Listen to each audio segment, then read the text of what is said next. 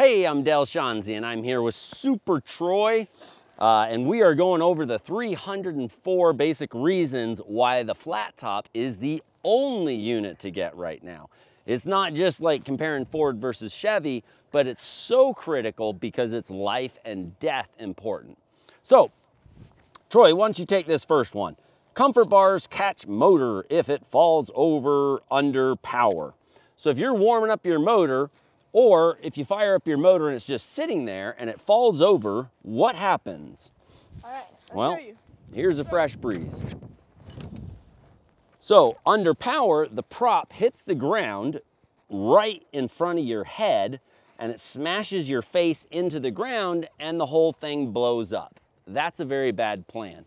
Let's go ahead and stand that one up. And it's actually easier to just show you as opposed to try and explain the differences, which is very, very important. So if you trip and fall down under power, or if you're warming it up and it falls forward, and flat top, chuck it forwards, bam. It falls right to the comfort bars, which is a super safe, stable configuration.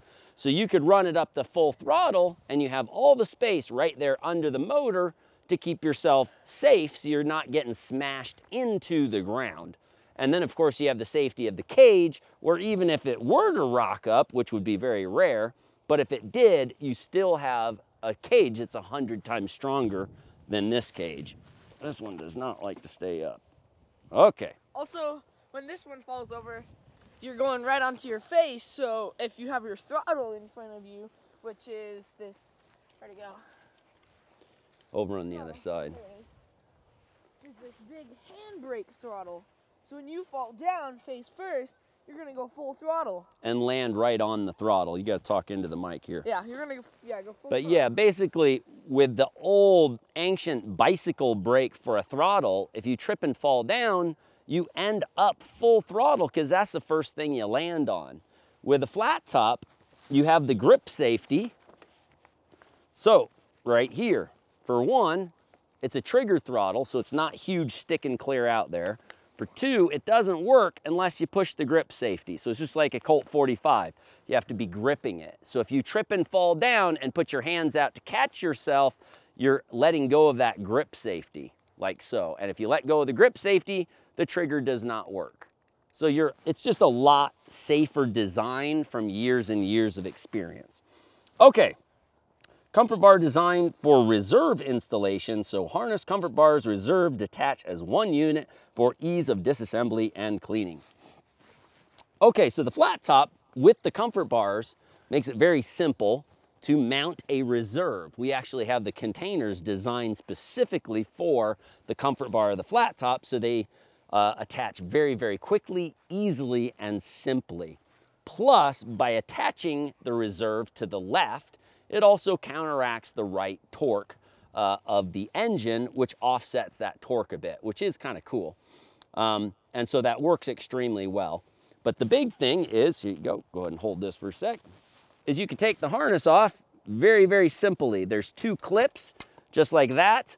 It pops off, and then the comfort bars come off. The reserve actually comes off with the comfort bars. So unlike other units where you would have to completely uninstall your reserve, with the flat top, when you take your comfort bars off for packing or sticking it in your trunk, it's very easy because the whole system comes off together and then goes right back on. Okay. Comfort bars allow for easy travel laying forwards. So if you take your comfort bars off, it makes the paramotor much smaller, as opposed to the units with floppy bars that are much bigger. Of course, let me demonstrate what we're talking about here. The depth of the unit is also very important. I love my son. The depth of the unit. So from the frame to the cage, a lot of these units, the cage is 14 inches to 16 inches away from where your harness is. So it's very deep if you look at it from the side, which makes it a lot harder to pack away. With the flat top, your cage is only 4 inches behind your frame. So the flat top is very narrow from a side version, and when you're flying it, that weight is much tighter in up against your back. So it's one thing that the Fresh Breeze is so much heavier, But on top of that, the engine sits 6 inches back away from your back. So it really hangs off your back, where the flat top, the motor is literally as physically close as it can get. So it just feels a whole lot more a part of you. As well as if you do get rocking around in turbulence, because that weight is much tighter center of gravity, you don't have that tail wagging the dog type of thing where it wants to flip you around and keep on going. So much better in turbulence. Comfort bars allow for easy traveling. Comfort bars rounded on the front to slide during a crash. So not only are the comfort bars sticking out in front of you to catch the weight, but notice they are rounded. So go ahead and push it forward, Troy. Bam. So if you push it and you slide at high speed, you've got rounded comfort bars. Slide, boom. Yep, bingo. So the unit slides, as opposed to a unit that has a single point or a single bar. When it fell forward, it would stick into the ground, flipping the unit forwards and basically smashing your face into the ground even worse. So like the Fresh Breeze, you have nothing. There is no face plant protection. So that's one of the big top 8 issues as well, is no face plant protection. Because you're running around with weight on your back, you're gonna trip and fall down. That's all there is to it. You're running as fast as you can go, you got weight, you got the motor pushing you, the wings pulling you that way. Crap happens. You trip, you fall, you know, you step on something and you twist your ankle, trip and fall down. That's just part of the way it goes. And so you need a unit that isn't gonna smash you face first into the ground so hard it snaps your neck. That's kind of important, don't you think? Yeah. Yeah, because that's actually happened. One guy's quadriplegic because of a unit like this. All he did is trip and fell down, and as you can see, it rocks up and literally smashes you face first into the ground, and it snapped his neck, and he's now quadriplegic. And this would like So, shove you into the ground when it does it. And your face would be. It does. Yeah, shoved into the ground. And of course, all the weight of the gas up high even makes it worse, because it really wants to smash your face first.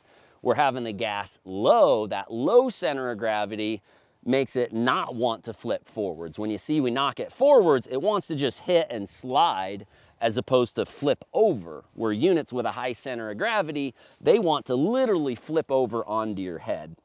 Kind of a bad plan. So rounded comfort bars, rounded skids. So if you ever did land downwind or something at high speed, you can slide safely to a stop without any of that weight landing on top of you, as opposed to the unit scrubbing you face first into the ground and then wanting to flip you over neck first. Kind of a bad plan. Okay, comfort bars bend to absorb impact in a crash or fall. We did also test when we designed it. Those things really will take a really hard impact. But if you smash in, you have that comfort bar to bend to absorb that impact. So it's another part of your crumple zone. If you do bash into the side, you have that comfort bar bending to absorb all the weight of that impact. And that, it makes a big difference. Comfort, you know, crumple zone is, I mean, it's proven fact. It's not a sales pitch. That's just obvious stuff. Every car is mandated to have crumple zone. Comfort bars bend 90 degrees without snapping off.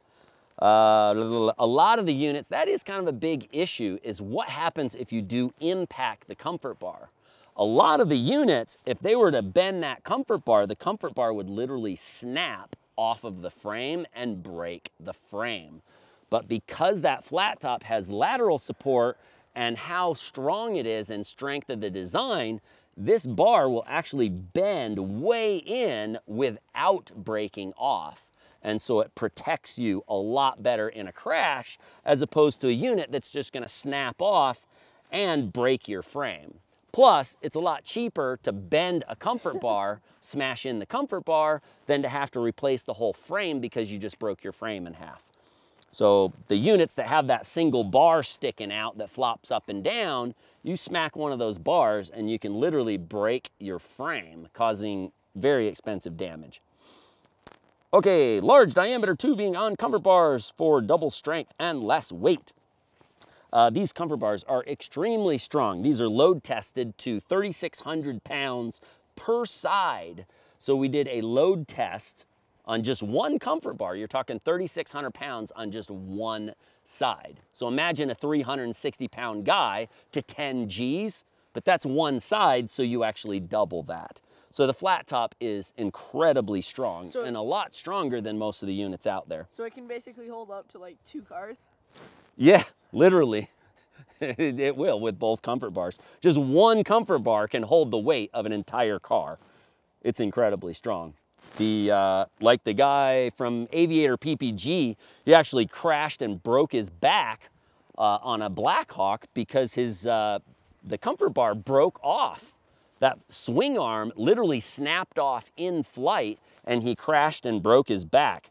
And what's really insane is they're still selling the exact same design to everybody else. So here he breaks his back on a horribly bad design and he's selling the exact same design to other people like it never happened. Once you break your back on that design, doesn't that give you a hint that you need to change something?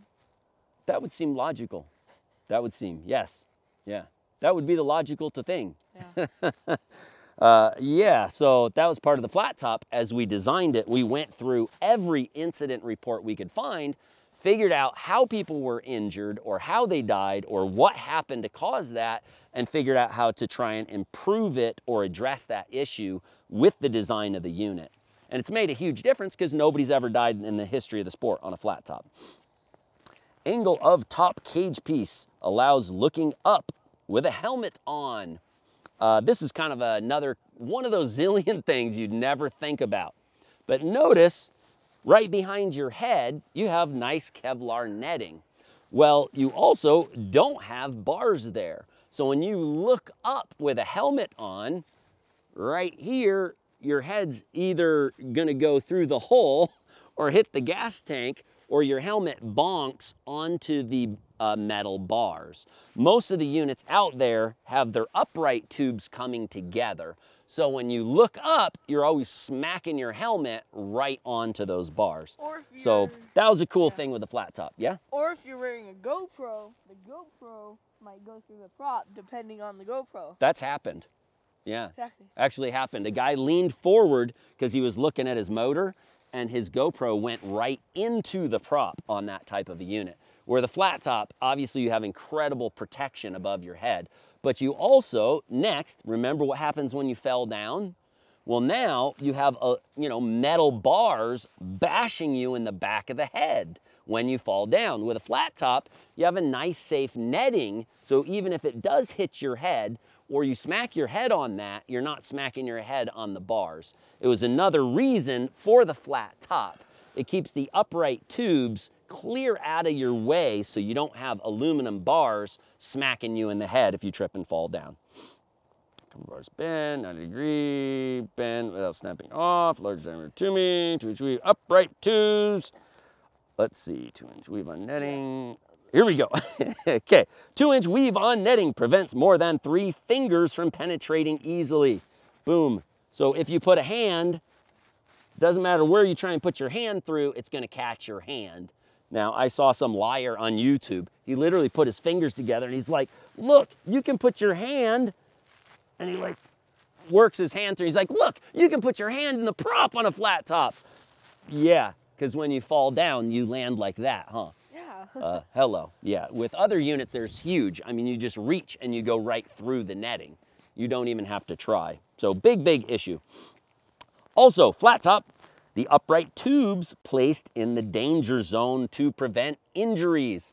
So you have the dual tubes going up right where your hand would go, because if you lose control of it on the ground when you're warming it up, people normally put their hand or shoulder up to the side. And so you have the strong bars right where the danger zone is. So that's very, very important. Also, if you let go of your brake toggles in flight, they go top left or top right. With your bars coming to the center, notice your brake toggles go right into the open space where your prop is. But with the flat top, you have the 2 tubes and you have a lot of strength and substructure right in that area. Also, because of the flat top, you have a huge chunk of extra clearance, and of course the prop is clear back there. It's over 6 inches away from the netting at the closest. So you're not gonna put your brake toggles into the prop. Angle up top. tubeless. Looking up with helmet on, no tubes behind the head, prevent injury, bonking of your head. Kevlar riveted to the tubes for extra strength and clearance. So you do have, because the Kevlar is riveted on and Kevlar has no flex, there is no flex to Kevlar. So you can literally stand on this netting, and that's another one of those reasons it doesn't flex. With most of the units, like this design, the string is just strung through holes. So the string is stretchy, so you can flop it all over the place and break it, but it flexes. So if you ever did get a hand there, you really would go right through into the prop. So there is page 4 of the 304 reasons why the flat top is really, it's the only unit that makes sense, the only unit designed to save your butt, while on top of being the lightest in its class, the most powerful, and the most capable unit. There's no reason to get a unit that costs the same amount when you're gonna get a lot more safety, a lot more for your money with a flat top. We'll see you next time for page 5.